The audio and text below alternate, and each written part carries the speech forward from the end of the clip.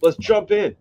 All right, man. Okay, so tell me about yourself. What are let me start over. Tell me about yourself. What is your background? I'll tell you about myself and my background. Yeah. My name is Dan Fraga. I was born in the 70s, early 70s. Uh, my background is I grew up in the Bay Area by San Francisco on a small 1 acre, I think it may have been smaller than an acre, piece of land. We had chickens and geese and ducks and a lot of chores. My father raised my brothers and I to be respectful of people and get up at a quarter of 5 in the morning and do a series of chores before we even ate breakfast and went to school, walked to school. Not uphill both ways in the snow, but we did walk to school and had a lot of time in my head. I loved fantastic stories. Met Spider-Man when I was 5 at the mall. Yeah. And then, of course, they had reruns of The Amazing Spider-Man on Channel 2, along with Ultraman and Kung Fu movies. Oh man. So Yeah. I was bit by Spidey. Loved Marvel comics. My grandparents got me some coloring books in 1980. These activity books that introduced me to other characters.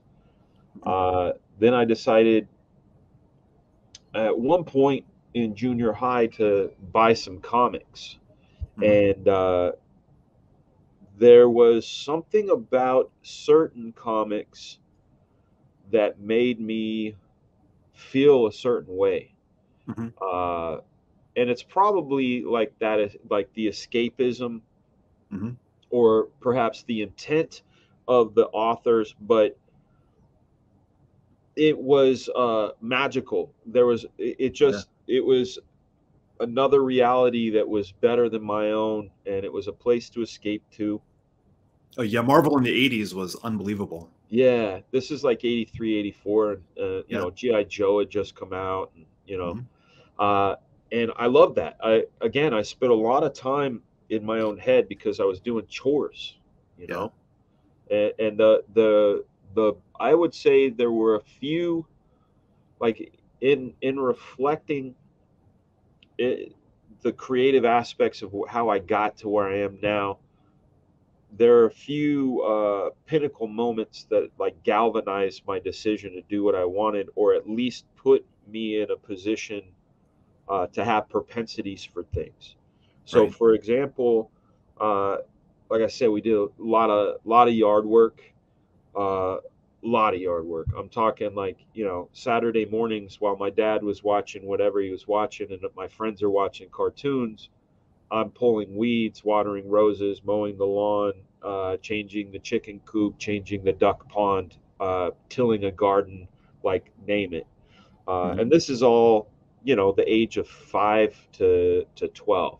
So roughly when I was about 9, I was helping this neighbor down the street with a garage sale, helping him set up and go in his garage and like, set stuff up. And he said, "Hey man, thank you so much." And he said, "Don't leave. I want to give you something for your time." I said, "Oh man, you don't have to." He's like, "Nah, feel free, anything you want," because it was all just a bunch of cheap shit. Right. And I saw this portable radio that I was like, a radio would be cool because I can listen to it while I do my chores. And he said, "Take it away." There's a 9-volt battery in the back, that sort of thing. I think it was missing a battery cover or something. And so I'm tuning, and most radios I've seen, like my grandpa's radio or my dad's radio, they were AM, FM. This one had a 2 dials on it out below that if you clicked the switch said UHF, VHF. Okay. And I discovered to my delight that that radio picked up the sound portion of television stations. So I was like, fuck music, I'm listening to the Smurfs. And I tune in to channel 3 and la la la la, like holy fuck, like this is amazing. So I'm out there like tilling the garden, but I'm chilling with like Papa and Smurfette and Brainy and shit. But the work goes away. Like I'm busting my ass, but the work goes away because I'm stuck in these shows, but they're Right. all in my head. Right. Like, you know what I'm saying? So like I do. that was like foundational for creating this machine inside my head. So Right. uh and I realized when I was looking at comics that they were the manifestation of that imagination. Like, cool, I can watch cartoons in my head, but I couldn't take them out of my head and put them for you to see. I can't Right. show you the pictures.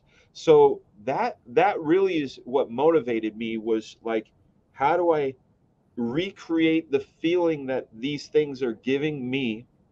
How do I take what's in my head and be able to show the rest of the world? I can see it just fine, but all I can do is describe it to you. I can't, and that has always been the challenge. That has been the race. So, Right.